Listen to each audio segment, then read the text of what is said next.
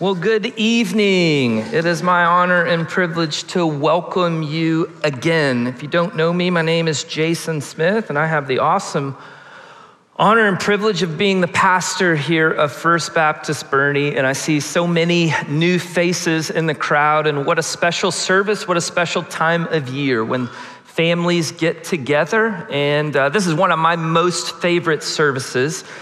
Because you get to have the kids read the Christmas story. We get to conclude with a candlelight service. And even more than all of that, it's a time for you this evening and for me, in the midst of all the busyness, all the fun and hustle and bustle, a lot of the good things that occur, okay?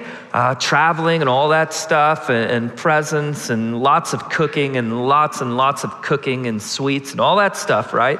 To just pause and take a deep breath and really focus, right? Just focus on the Lord this evening. Scripture passage I'm going to be sharing is out of Luke chapter 2. Luke chapter 2. The scripture is going to be on the screen. There's also a Bible in the pew rack in front of you. I'm going to be sharing the story of Simeon this evening. Luke chapter 2, beginning in verse 22. Listen as I read. When the days for their purification, according to the law of Moses, were completed, they brought him up to Jerusalem and presented him to the Lord, as it was written in the law of the Lord. Every firstborn male that opens the womb shall be called holy to the Lord, and to offer a sacrifice according to what was said in the law of the Lord, a pair of turtle doves or 2 young pigeons. You see, it's been almost a month since the very first Christmas, when angels filled the skies over Bethlehem and personally invited the lowly shepherds to come and to see the Son of God, to celebrate the most important event in all of history, because hope had come. You see, Mary and Joseph had been displaced, and they were without hospitality, presumably due to the shame of their unwed pregnancy. And they were also without means. And so they lay the newborn boy in an animal's feeding trough. Church history records for us that Christ was born in a cave. And it's natural for us to presume that they spent the entirety of that first month in a cave. Now, in complete obedience to Leviticus 12, once Mary's time of purification had passed, they journey to present Jesus at the temple in Jerusalem. See, it's the ultimate fulfillment of this requirement of the law. The sacrifice required by the Lord would be a yearling lamb and a dove. Now, there is an exception that's given in Leviticus 12, and that is if the family is too poor and cannot afford a lamb, then she can bring a pair of doves. This will be Joseph and Mary's humble offering. Think about this.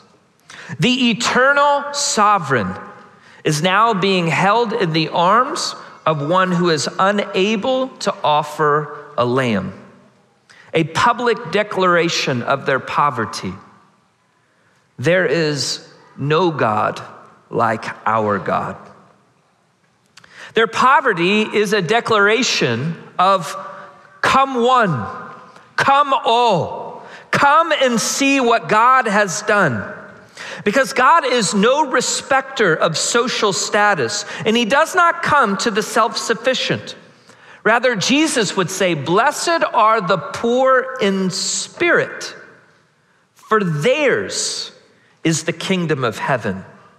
For all those who recognize their need of him, his kingdom is for you. We'll pick up our text again in verse 25. And there was a man in Jerusalem whose name was Simeon. And this man was righteous and devout, looking for the consolation of Israel, and the Holy Spirit was upon him. And it had been revealed to him by the Holy Spirit that he would not see death before he had seen the Lord's Messiah, or Christ. And he came in the Spirit into the temple. And when the parents brought in the child Jesus to carry out for him the custom of the law, then he, that's Simeon, took Jesus into his arms and he blessed God. And he said, "Now, Lord, you are releasing your bondservant to depart in peace, according to your word. For my eyes have seen your salvation, which you have prepared in the presence of all the people, a light of revelation to the Gentiles, and the glory of your people Israel." See, Mary and Joseph are forgotten in the crowded temple. They're meagerly dressed.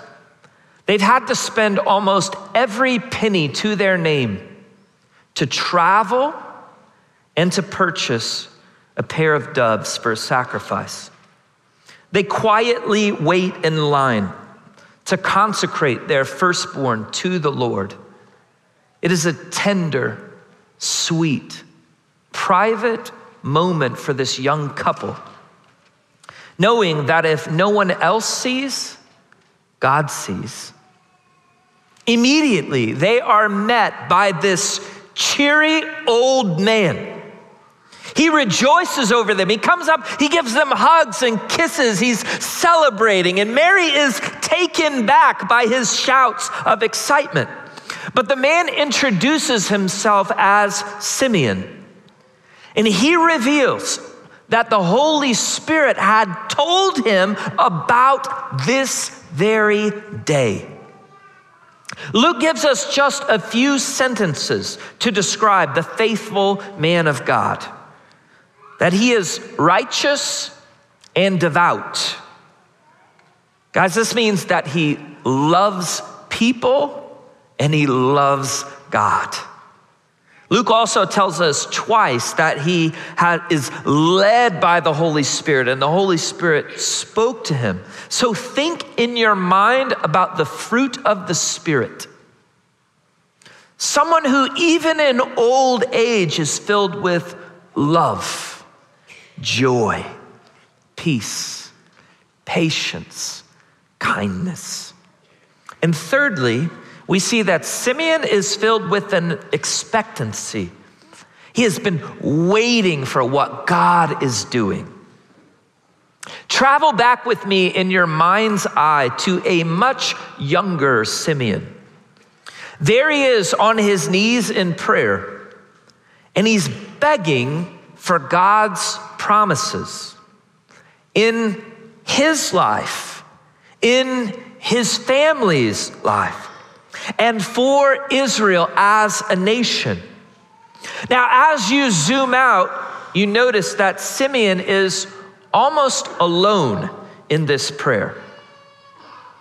You see, it's been 400 years since Malachi last prophesied about the coming of the Messiah.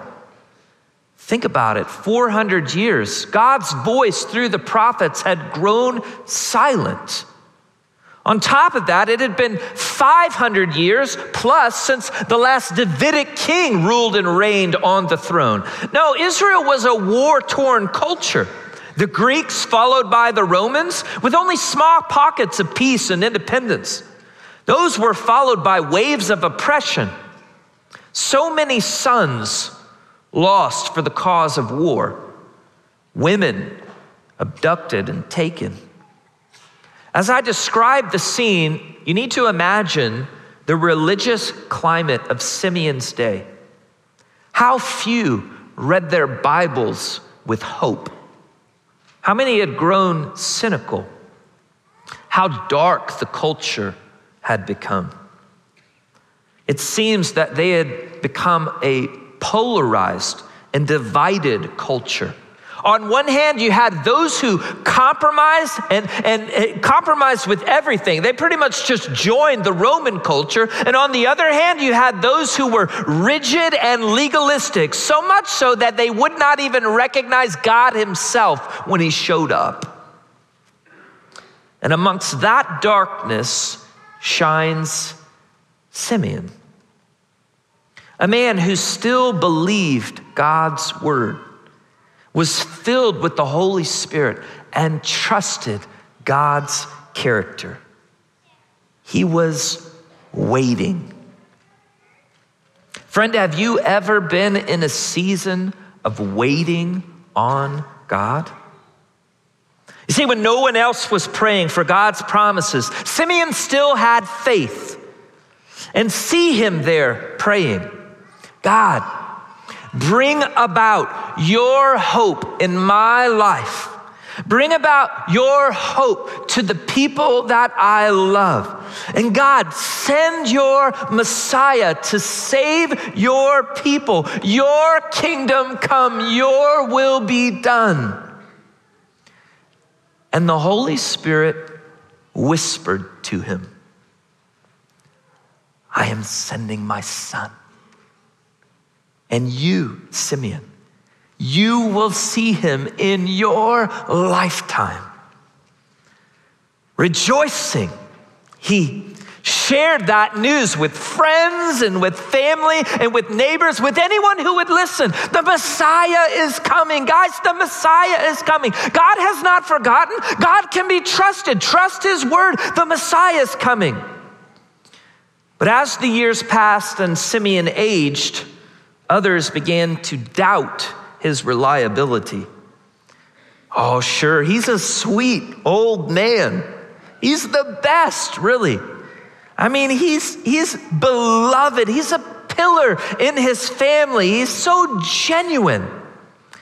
But he's been saying that the Messiah is coming for years now. And we smile and nod, but come on.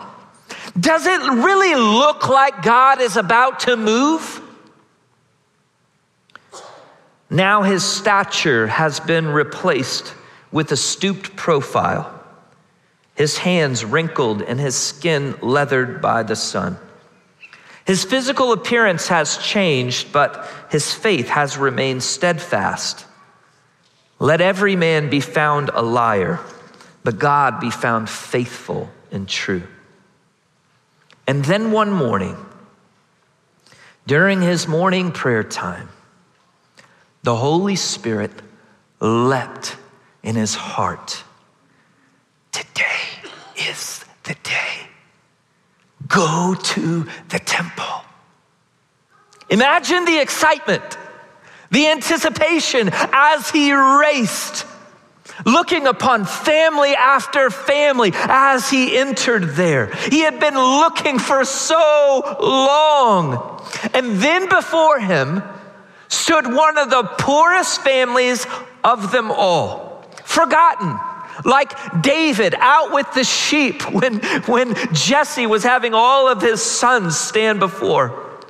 And Simeon looked upon them, and the father whispered, here is my son, Simeon,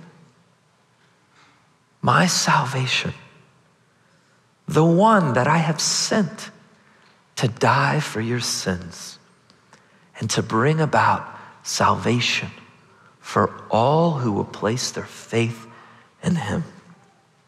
Simeon rushes over, greets them with excitement, scoops the baby up in his arms.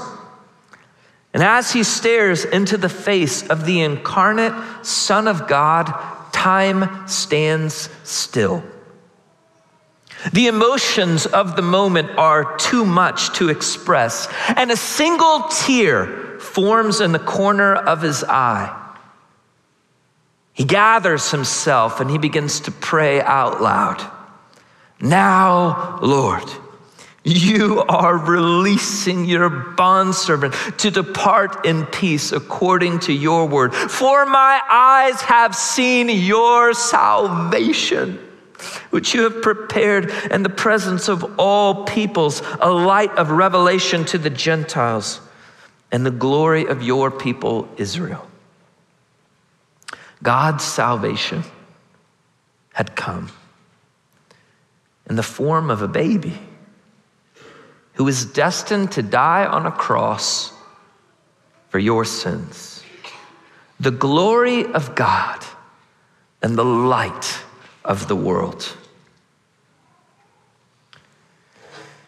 Friend, we spend so much of our time in life waiting for what is ultimately lesser things. Waiting to open presents on Christmas morning. Waiting until we drive.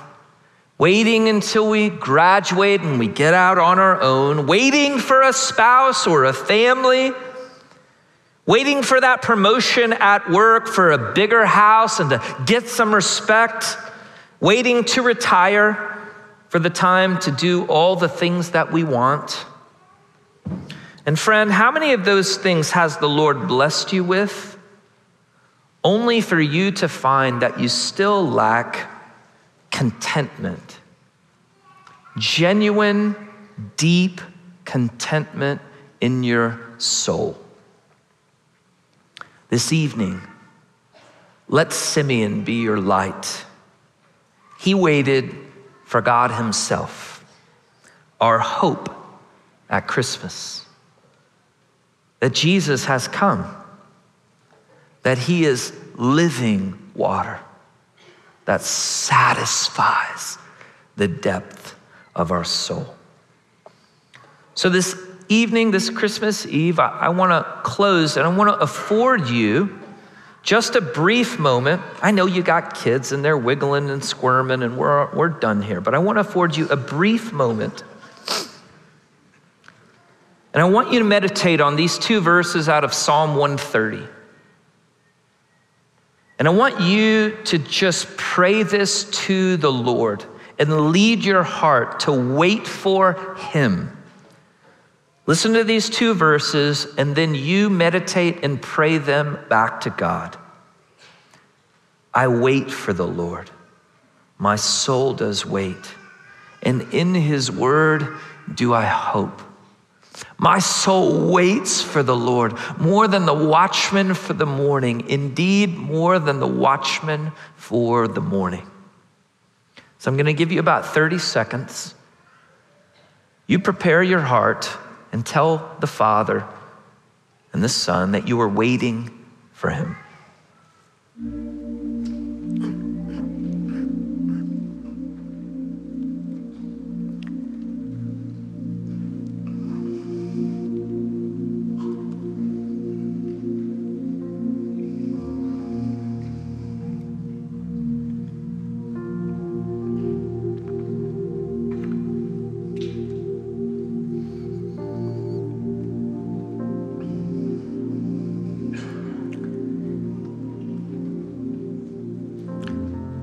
King Jesus, we wait for you because you are the lover of our souls. You are the ones you are the one that fills our hearts, that satisfies the desire of every living thing. We thank you for Simeon's faith. We thank you for his example of waiting and that important push for us this evening in the midst of all the busyness and all the fun to wait on you because you satisfy.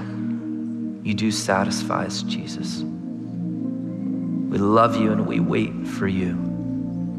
Father, if there's anyone here this evening that does not know you as Lord and Savior, I pray right now in Jesus' name that they would hear the good news and the call that you have sent your Son for them so that they would know you. And Father, right now, will they cry out in faith and receive you as their Savior? We pray all of this in Jesus' name. Amen.